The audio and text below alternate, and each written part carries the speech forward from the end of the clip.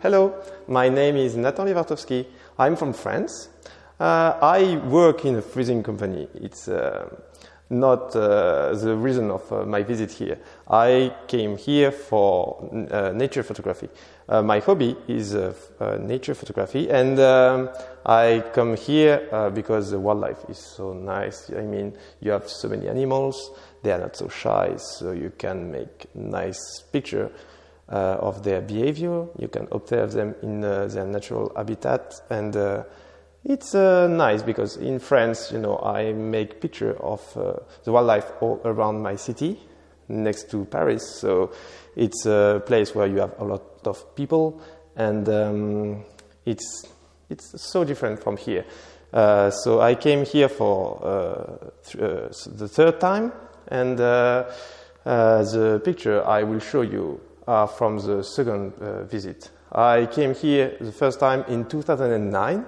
It was a small trip, I mean 1 week, and it was the reason I fell in love with the Berringa Island. And so I told myself I want to come back. And when I came back for as long as possible. So I came back for 2 years, and it was 2 months, I mean, and it was 2 years ago. And here we are in the nature reserve of Komandorski Island, and I will show you all the picture. Here we have ptarmigan. In fact, in France, we have this species, and it's funny because they are very, very uncommon. So I was very happy to see some on Berringa Island. And this picture, I did this on the first day of my travel. And it was so strange because I was walking in the tundra, and it was quite hard walk. So I just stopped, and this ptarmigan came to me and was making the mating call. And I was lucky to make this picture because it was so unexpected. And that's also another rule of nature photography. I mean, you don't know what will happen.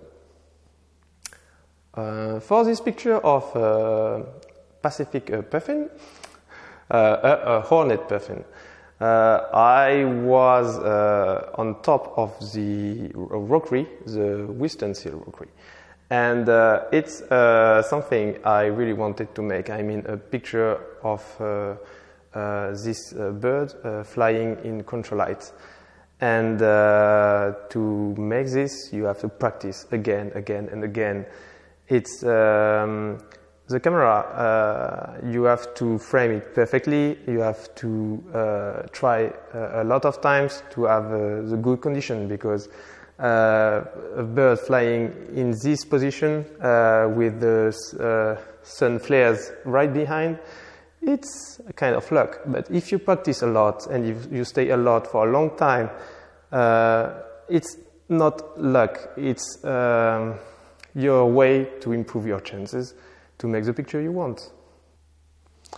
Here we have fur-seal females, a pack of fur-seal females sleeping in the rockery. It was on the Western Seal rockery. And in fact, in this place, the point of view is very high. You can't be as low as possible to the ground to have a nice depth of field. And I was trying to find a way to photograph them. And I stayed for a long time trying to think about a good framing. And in fact, after time, I found to this idea. I mean, there were so many of them all packed together, and I tried to find one position where you have the head and all the other making the picture. So the framing is a pack of all the fossil I found.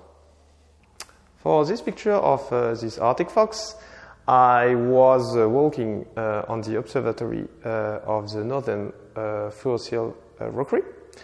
And it's a nice place because you can hide from the fossils and you can observe their behavior. And there were so many of them, and you have many dead remains of dead fossils. And it's a nice place for the fox, so they can find food easily. In fact, I was watching at all the fossils, and this fox came in front of me. And this picture is pure luck. I mean, watching this fox exactly like a kiss of a dead remain was very, very lucky experience. And it's another part of nature photography. Sometimes you have to be lucky to make a good picture. So here we have Arctic fox pup. It was maybe his first or second day out of his den. I was lucky because in the morning I waited for maybe 3 or 4 hours in the tundra. It was good because tundra is a comfortable place to rest. I mean, it's not too hard. And I was losing hope. And in the end, one of the pup came out, and he was not very shy. So I was able to make many shots of him, sleeping, walking in the tundra. I was very lucky. But I think that it's a good rule about nature photography. You have to be patient.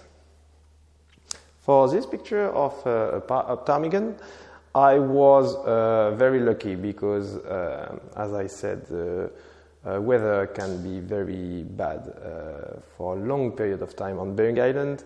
And as I was visiting only for a short period, I experienced only a few days of sunset.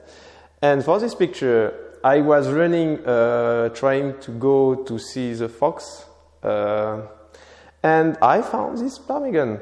It was a lucky observation, but it was great because, as I said, to make the picture as pure as possible, you stay as low to the ground to have great depth of field, and using only small element to add to the picture. So it's not the sunset. It's only reflection of the sun on the water, and you have only the silhouette of the bird.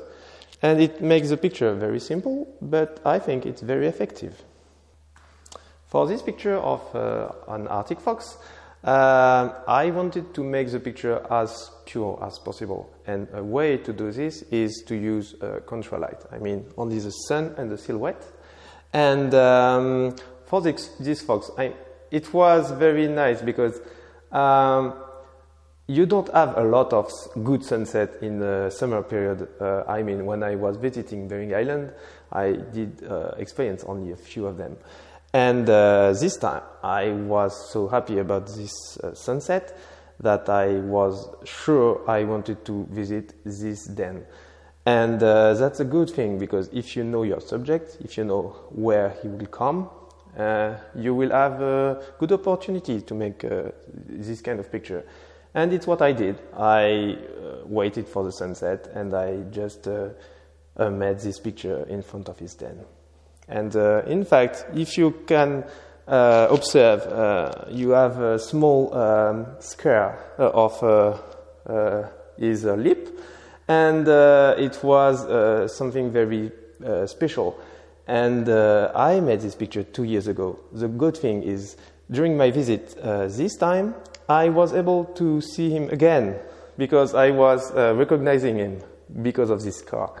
And it's something very interesting to see that they can live for not a long time, but enough to see them for 2 different travels. So for this picture of a leather sand plover, I was going to photograph the picture of the salmons near the waterfall where they are jumping. So on my way, I was walking near the airport, and this individual came to me, and I was sure it was because he has his nest near to the place. So I didn't want to stay for a long time. I just stay as low as possible. I went completely on the ground.